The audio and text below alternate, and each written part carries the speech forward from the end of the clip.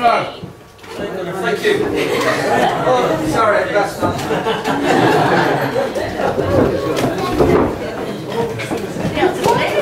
Peter, great speech.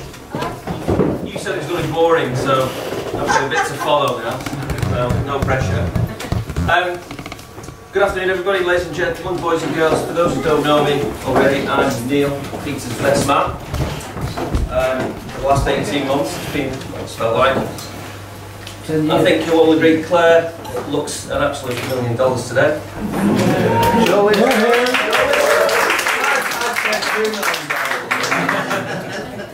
Unlike Pete, who's just copied what I'm wearing.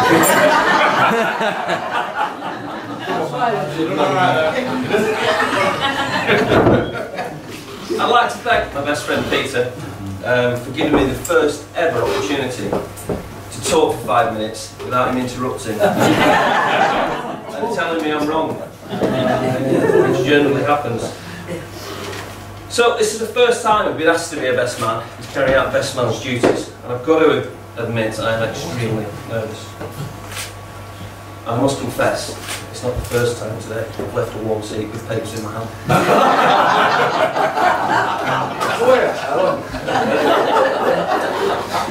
Oh, they're all online. I'd like to thank you all for making this special effort to come along and celebrate this beautiful day today, especially having to read Pete's dissertation of an invite. Oh, he wrote it? It didn't take long.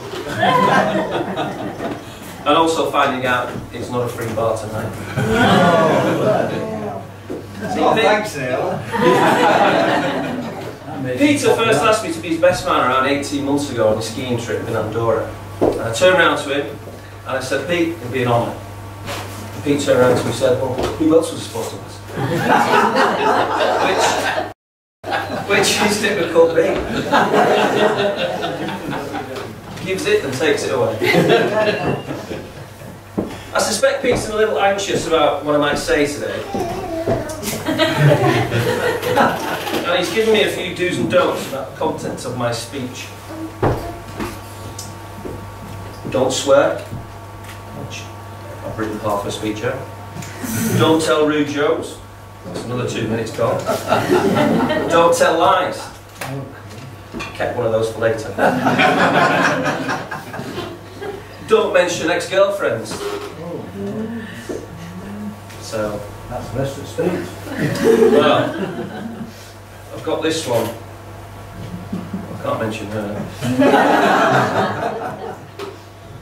Nor that one. She wasn't bad.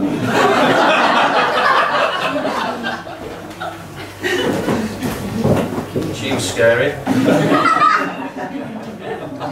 And I felt really sorry for this one.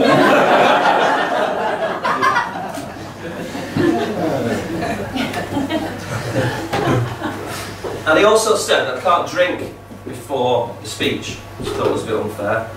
So what I've done, I've taken the liberty of taking a bottle of the presents off the gift table in the foyer there. And here it is. So me and Anna just going to have a quick drink. Each your favourite? Black Tower.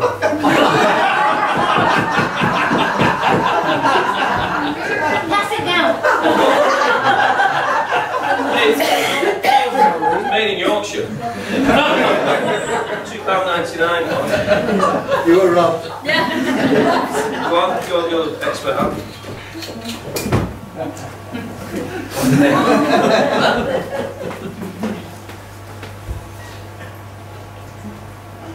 Just how I remember it. You're going to pass that down to Pete's favourite. Nice bit of quality wine. What, Black Tower? Oh, don't say that. We love Black Tower.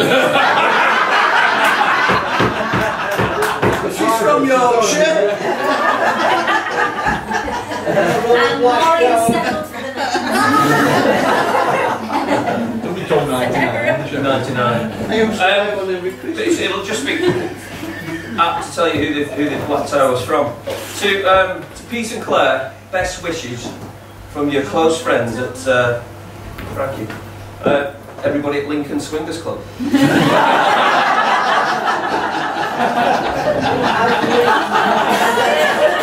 anyway, putting the hands up.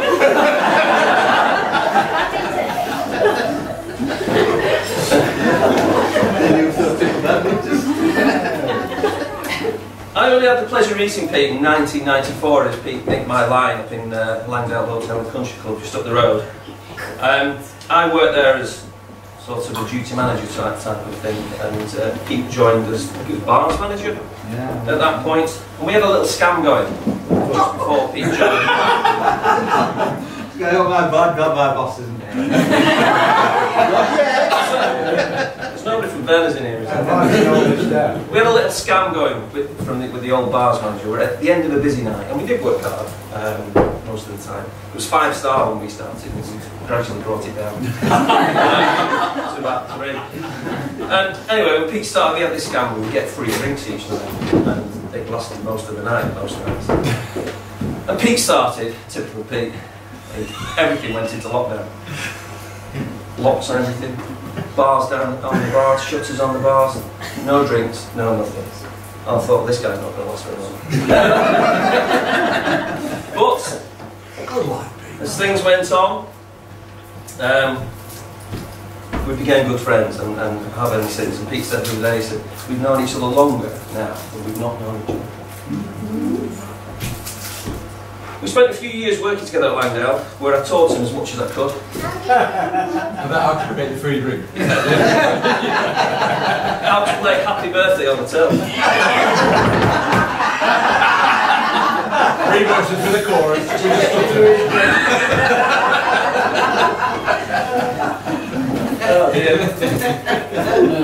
And he went on, obviously, as he mentioned, to go and manage the Waterhead for Anne, and with a great success there. In his time working together over the years, I saw Pete's qualities come to light. I've got a few I'd like to share with you.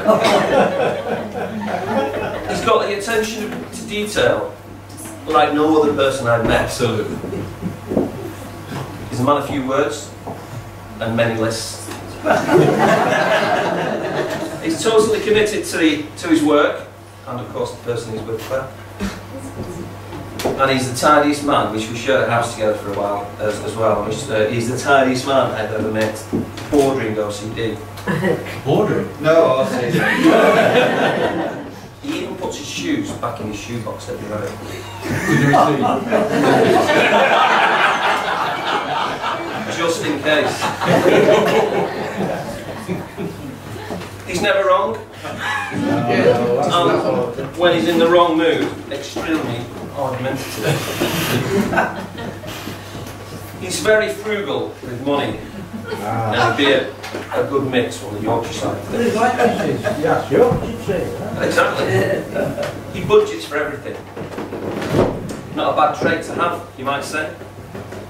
But rumour has it, every morning he wakes up, he looks under his bed to see if he's lost any sleep.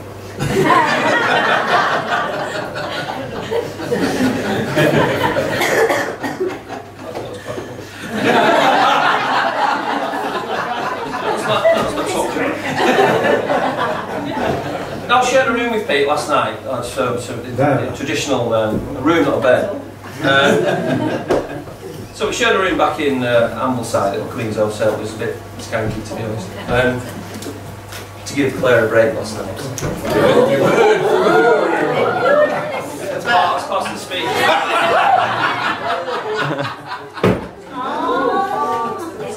And it's not the first time. No wood pigeon, is it? It's not the first time I've shared a room with Pete. We used to share a room quite often on our ski trips. And many moons ago, I mean moons in the literal sense, we were on a skiing trip, and I praised ski, went to the bar for a few, and then eventually Pete went back to the room leathered. And I came back just a few hours later to find Pete spread-eagled on the bed, completely naked on his back. Instant and new. Yeah, completely. So I happened to mention it at breakfast next morning to the guys, and Pete basically didn't speak to me the rest of the day. Damn right I did. And this started to be a regular thing.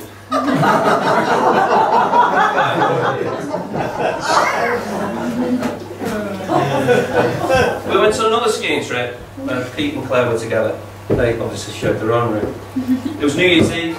Pete again was wasted and took himself off to bed and left Claire on her own. So eventually I With walked you.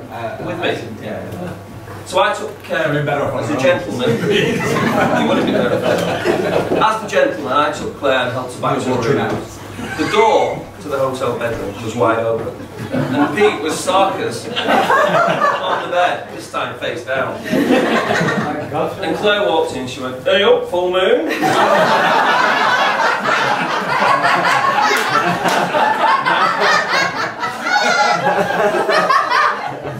You don't remember that,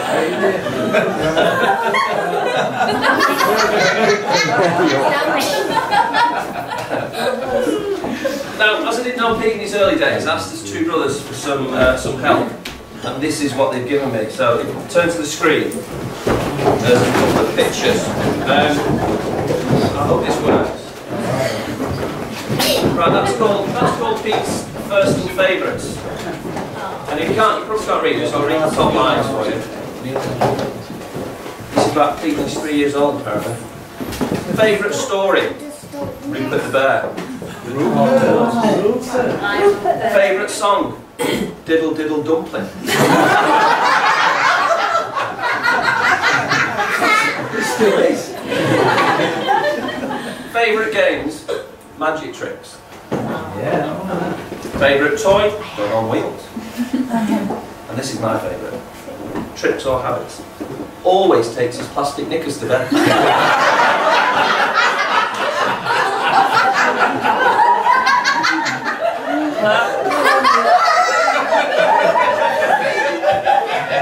Nothing wrong with that, Pete.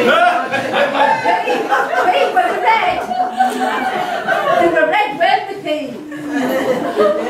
Alright, Jim.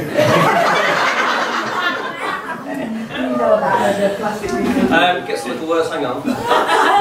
There's the Beatles. Oh. I'm not sure which is which. You're in the middle, Pete.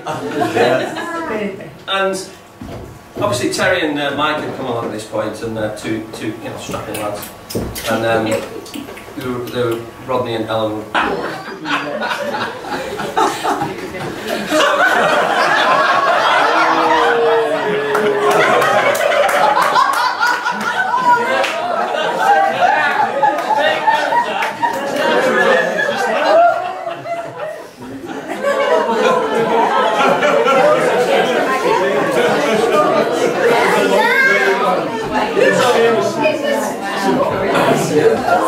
Don't start arguing about it. Anyway, they finally realised that he actually was a boy. Looking well there. And that, Get in! when he started school. On the term. Pete had a gap year. All three. It was good because he wasn't at university either. In 1990, he went travelling with Chris and a few friends, where he travelled to a pretty impressive list of countries. Now he went off to Bali, to Australia, and worked there for 9 months.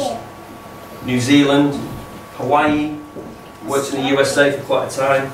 Indonesia, Thailand, and India. Now, more impressive than that, he got rid of the rash pretty quickly. It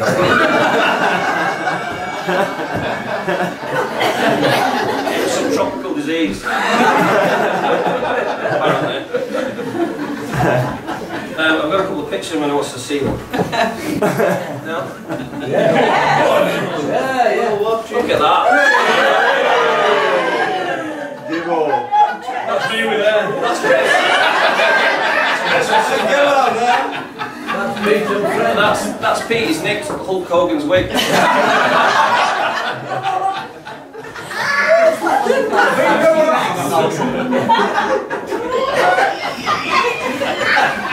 Stuck out in the sun. Did you have your teeth white?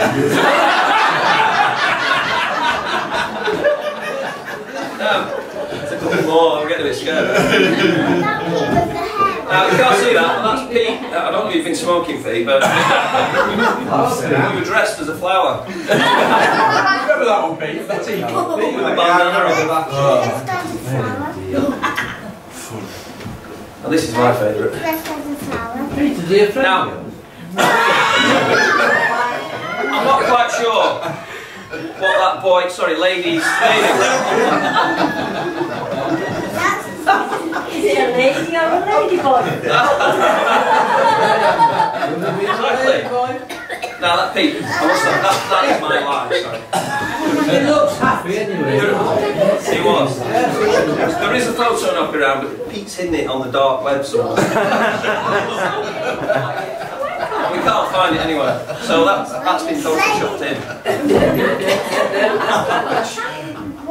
I'll get rid of it. Good idea. Now, back to reality. We're going to fast forward a couple of decades. It'll take forever, to be honest. Now, after quite a few strange encounters with the opposite sex, Pete finally met the love of his life, Claire, obviously, through his brother Terry in January 2011. And they say good things to those who wait. Peter. The first date was in a pub called the Wheat Sheaf, and I sent Pete a good luck text with some words of wisdom and advice for his first date. Now, unfortunately, during the date, Claire saw this text. So today may not have happened at all. But thankfully, Claire, she's got a good sense of humour. She saw the funny side of it. And here we are today. Anyway, I hope it worked, Pete, the advice. I'm not going to say what it is. Pete lived near Preston and Claire Lincoln Way. Things moved on despite the long distance. And Claire soon introduced Pete to her pussy cats and Betty and Tiggs. Betty and Tiggs. Yeah. Tough call for Pete, because I thought it was more of a dog man myself through his past history. Sorry about that. As time went on, Pete and Claire made the big decision to move in together. Pete moved to Lincoln, as Claire had a bigger house and a better wage.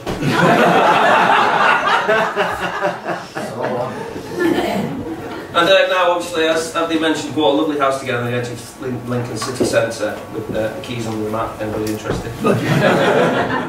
And we wish you a long and happy life in that house. Yeah. Now, what happens on the stag do is supposed to stay on the stag do. But I just wanted to share a final photo. And I wasn't sure on the stag do how this would go, but to be fair, Pete was a great sport and Drunk at the time. and he was completely drunk, and he went along with it. And this is. Oh, sorry.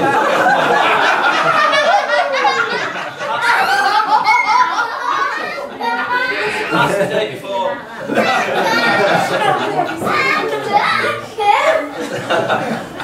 There he is. Guiltily Pete. And you know, he's washed it and kept it. I owned it. I got the receipt. I'm almost done. Now, finally, after asking around today, it does appear there's a slight confusion over where Pete and Claire are going on their honeymoon. I thought, well, perhaps like many of you, it's somewhere warm and sunny like Portugal, favourite place. The Canaries, or even Jamaica, somewhere exotic. But now I'm a little unsure. Having spoke to Pete before we began today, I think he might be heading towards North Wales, Snowdonia, that sort of area. Yeah. Well, that's what I presumed when he said he was straight after the wedding. They're going to Bangor for the weekend.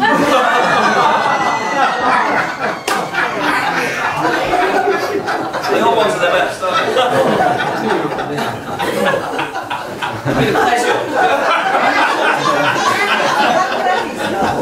Yeah. Hey, it's been an absolute pleasure.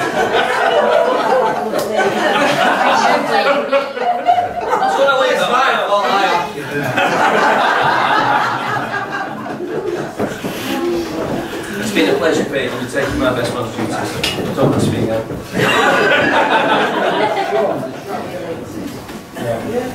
And it just leaves me, on behalf of Pete and Claire, the guys, where are they? They've disappeared, the staff.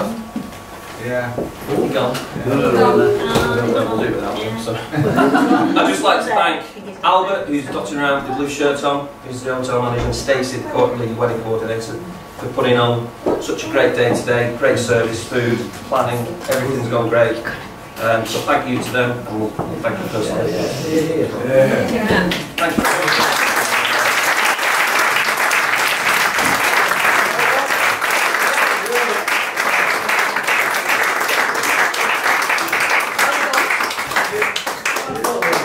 Fine, sure, 6 you ain't done that, didn't you?